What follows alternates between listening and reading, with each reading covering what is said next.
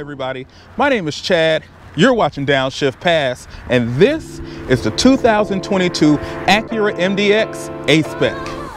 And that's right, folks. Today we're taking a look at Acura's bestseller here.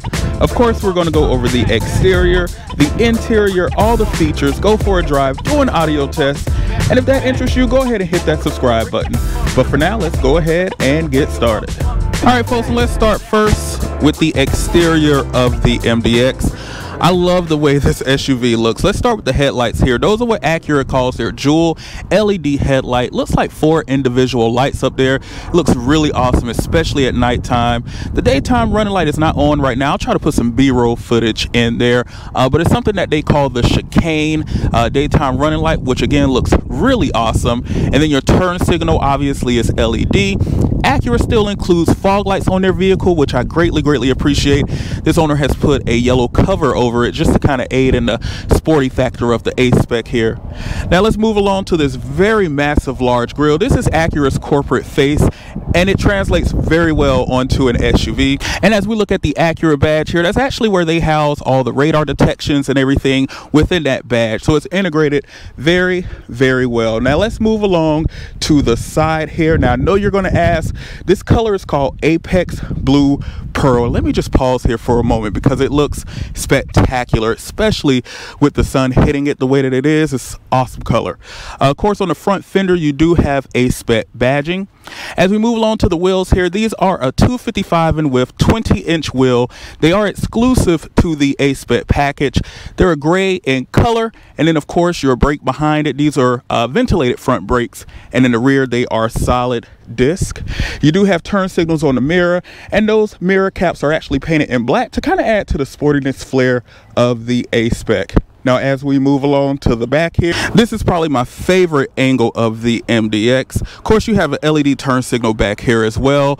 Those tail lights, they actually call chicane as well because they have the same shape as the LED daytime running light in the front. LED reverse light as well. So overall, it's just an amazing looking tail light design. A-Spec badging on the rear, and this one does have Acura super handling all-wheel drive. So you have that badge back there. MDX badging as well. And take a look at those exhaust pipes. Let's go ahead and take a listen.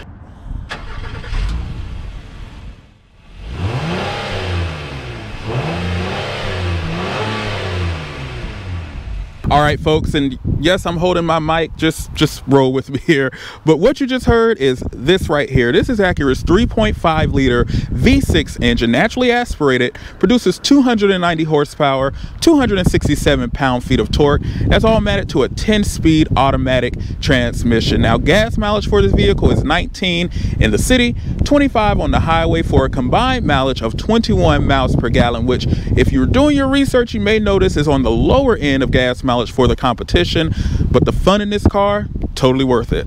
All right, folks, let's hop inside of the MDX. This is Acura's corporate key pretty much, but the key for the MDX, you have your lock, unlock, press the hold for the tailgate, and then of course your panic button. But let's start in the rear here. If I press the hold, you do have a power tailgate, which is adjustable for your height, which is a really cool feature. Now, of course, the MDX is always popular because it does have the third row seat, which does fold up and down very easily. It's not power operated, but you just pull on the handle here, it goes into place, put the headrest up, and boom, and you still have a pretty good amount of storage space behind the third row seat. Now, this vehicle does have a cover here that would cover the entire cargo area should you need it. Of course, you can take this out,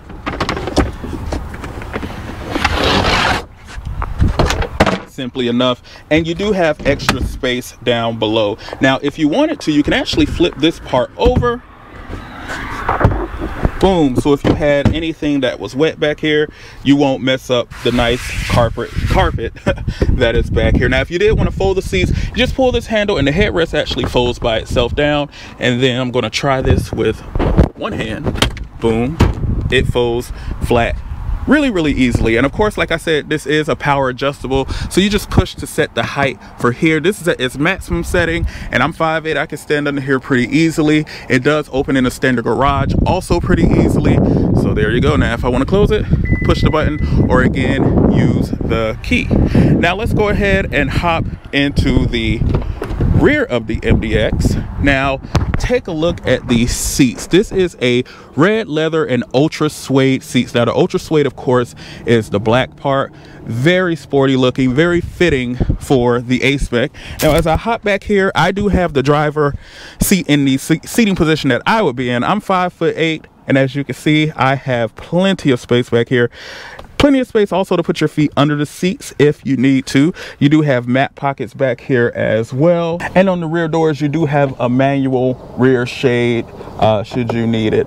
Now, if you take a look at the material here as I close the door, it is a hard touch material here. I love this silver trim here. Not sure what it is, but has a nice feel to it. And then down below is where the softer touch materials are, and the black trimmed leather. Now, as we move along to the center here, you do have climate controls for the rear. If you wanted heated rear seats, you do have to step up to the advanced package for that. Of course, you have your vents back here.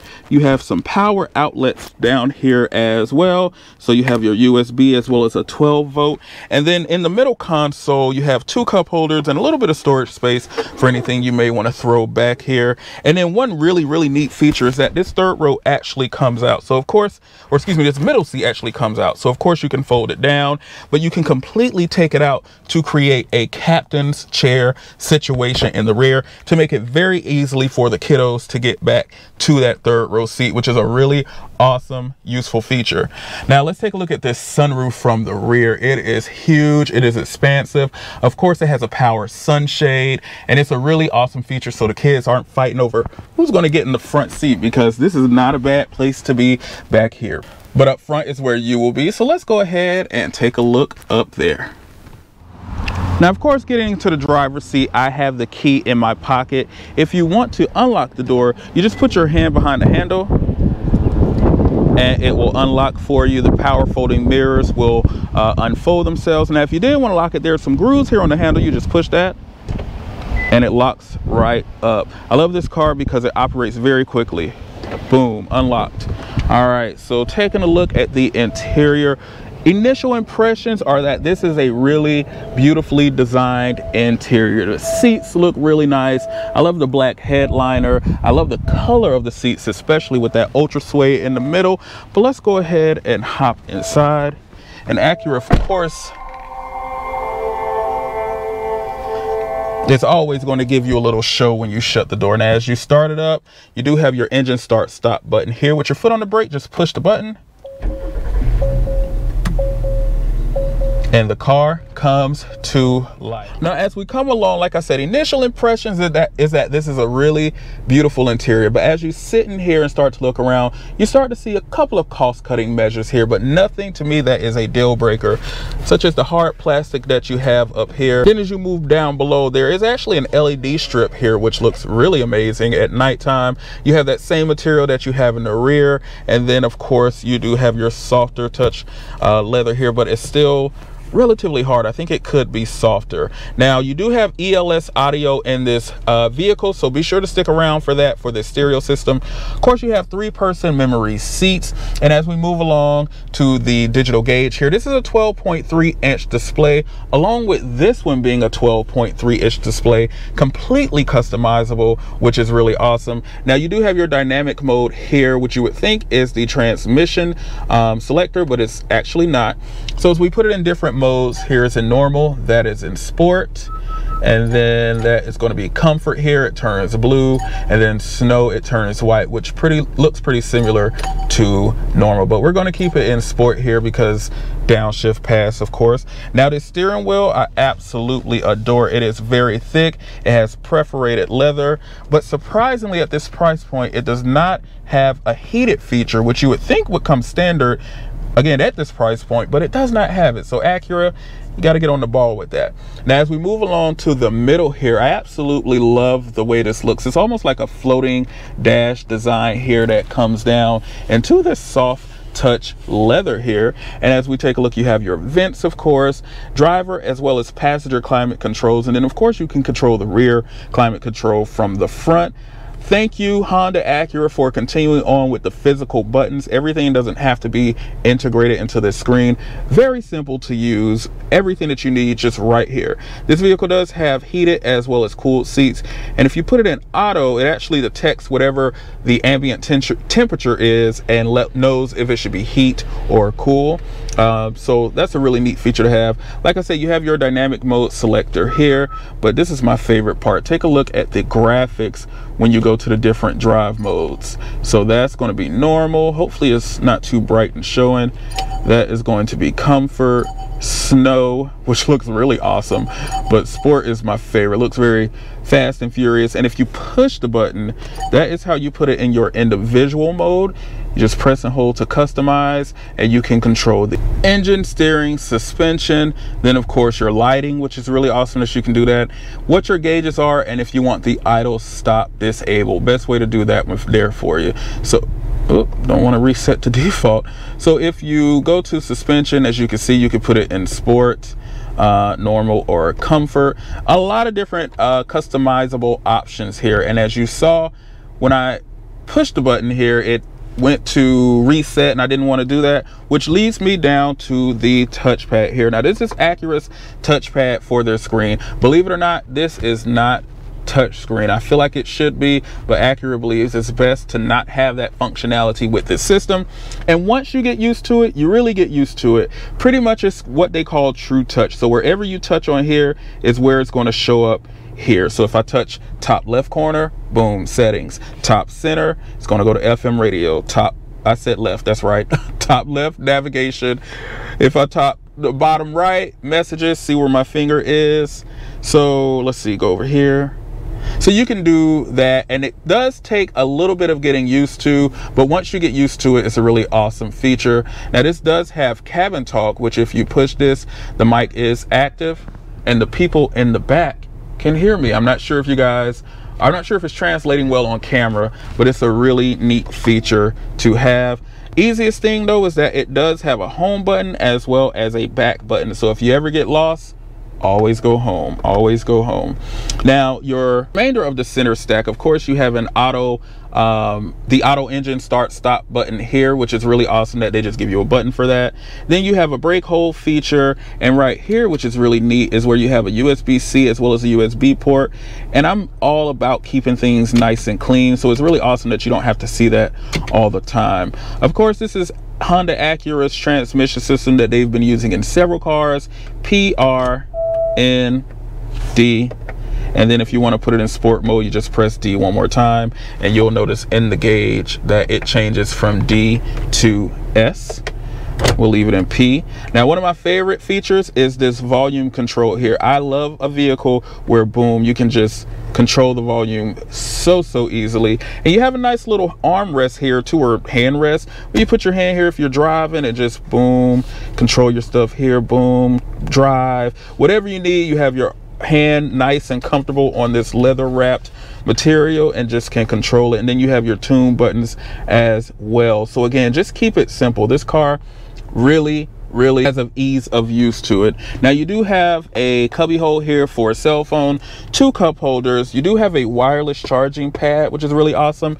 And then of course you have a middle console here, which opens up 2 different ways. As we move along here, this is also leather wrapped soft material here, and then there's your glove compartment, which is a nice size. It is damped, it is lined with felt, which is going to be awesome for the rattles and everything from coming inside the vehicle. Now of course you do have your sunroof controls up top. You just push, it is one touch to open this very large and expansive sunroof, and if you want to close it, you just push it one time and it closes. I love how much it opens, which is really awesome. And then you can control the sunshade separately, which I appreciate. See how it says push for mid? All you do is push it and the sunshade will actually stop right in the middle, so you don't have to fiddle with it or figure out if it's right there, or so if you want to put it in the vent position, it's in the perfect position. But that is pretty much it for the interior of the Acura MDX. Let's go ahead and do what you guys came here for, and that is the drive.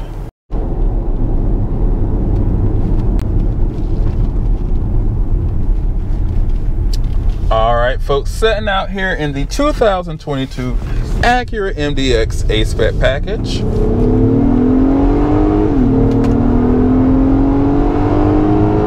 All right. Now, I do have this in its sport mode because here at Downshift Pass, that's just what we do. And if this was my personal vehicle, I probably would drive it in sport mode every time I started the engine. But without further ado, let's go ahead and just get started with interior comfort, because that's what most drivers are really going to be concerned about in this vehicle. Now, the seats in the A-Spec are really comfortable, along with being a beautiful seat, you know, that red leather with the Alcantara inserts, the ultra suede they call it. So really comfortable seat. They are heated and cooled, and again, you do have that auto function as well, so it'll just decide for you if it should be heat or cool depending on the temperature outside. Now, one thing I really love about this vehicle, as I've been driving around and gotten very used to, is the layout of the cabin. It's a very thoughtful design. Now, again, this is not a touch screen. At 12.3 inches, you would think it is because it's a lot of real estate, but you would have to lean forward a little bit to get to touching it. So you just use your touchpad here. So with whatever you need to control, just use the touchpad, and you actually get very used to it very quickly. But when I say that it's very thoughtful to design, that touchpad, once you get used to it, you have your physical climate controls, which are in really close proximity to this armrest and where your hand is.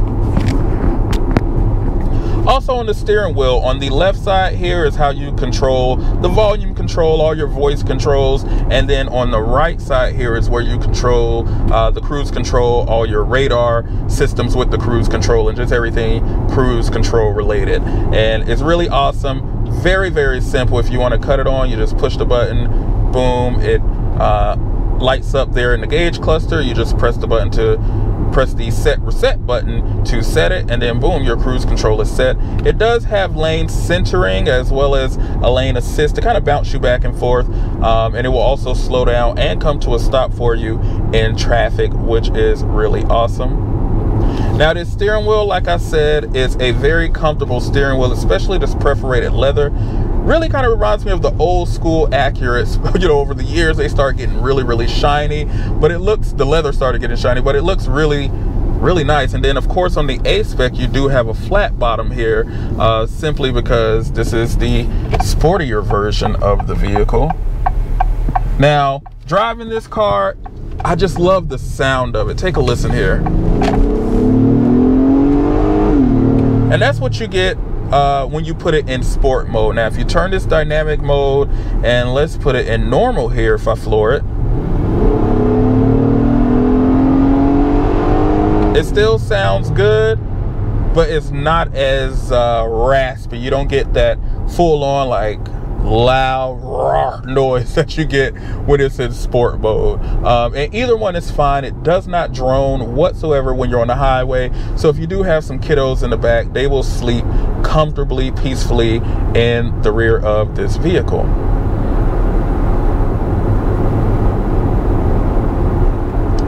Now, talking a little bit about the drive of this car. Now, this is a very large SUV. Of course, you do have 3 rows in it, so it's not going to be a sports car. It's definitely not something you can toss around, but if you do get to tossing it around a little bit, the Acura actually handles it pretty nicely. Out of all the competitors, this is definitely going to be the choice if you are into more of a sportier drive or something that feels a little bit more communicative with how you drive. The Acura is definitely going to be the best option. There's an old MDX there. Now, I think the biggest competitor to this car is probably the Genesis GV80, which is definitely going to be a little bit more luxe than the Acura. Definitely not as engaging. You'll see people cross-shop this with, say, the Lexus RX 350L, which no comparison to me. The Lexus is all about luxury, no sport at all. Even with the newer RX coming out, they have a larger engine, but it's still a Lexus product. Acura gives you kind of the best of both worlds with an emphasis on the sportier nature without being totally uncomfortable or totally just, you know, too much. It's actually just the perfect balance, and that's really what I love about this car. Now with this MDX and a 3.5 liter engine, again, you get 290 horsepower, 267 pound-feet of torque. I want to say 0 to 60 in the high 6-second range, if not right at 7. And it's quick enough. It'll move out the way. It'll do exactly what you need it to do. The only gripe that I have is nothing kills the fun like bad brakes. And if you are familiar with Honda Acura products, then you know they are not known for having the best brakes on the market. Put it in sport mode here and kind of tighten everything up, because you definitely notice a difference. But we know that they're not known for the strongest brakes, and honestly, as soon as you put your foot into this brake pedal here, it feels like a bowl of mush. You really have to be cognizant of when you're coming up to a stop, because, you know, although you might feel like you have enough room to stop, no matter where I'm putting my foot in that brake travel, I feel like it's just not enough. And then next thing you know, you're up on something that you kind of have to slam on it, and you don't want that when you're out carving corners in your MDX, do you? Look at how it takes these corners here. It's actually a really fun car to drive. But just be mindful of those brakes. They are not my favorite whatsoever. Here's another sweeper here. And you start to feel the weight kind of imbalance there on the car. But again, this is not a sports car. Not even a sports SUV, really. Sportier, absolutely.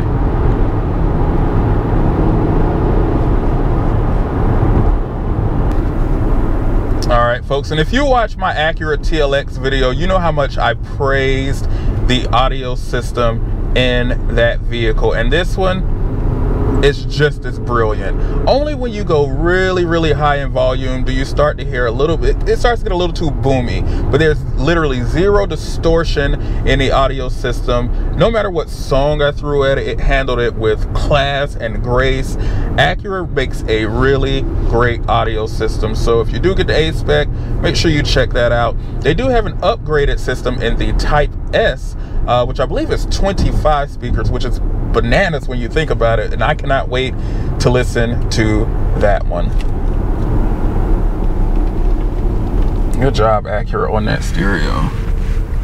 Now this does have super handling all-wheel drive, which means you can do this.